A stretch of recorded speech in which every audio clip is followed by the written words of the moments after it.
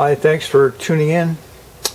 So this one's acting very strange indeed.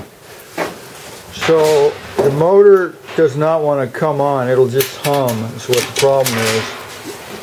And I've tried several capacitors and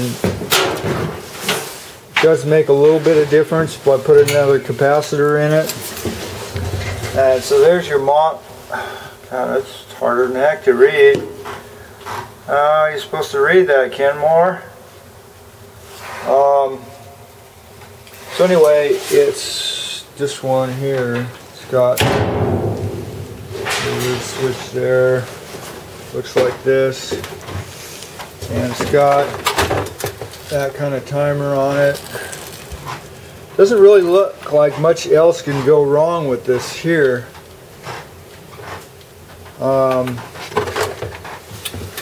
And so what I've done is I've swapped the motors,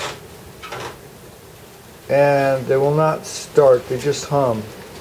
And what I couldn't understand is that when I turn it on, I can spin it and it'll start, and I can spin it either way and it'll still start.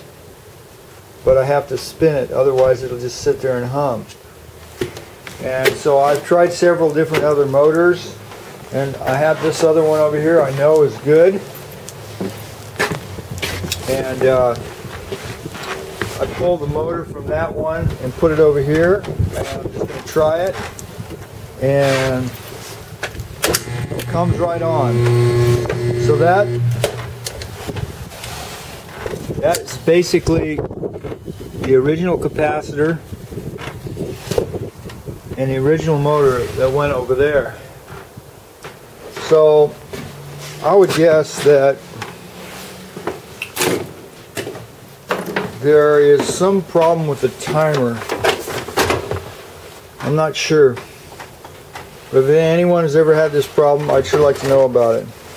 Thanks for watching.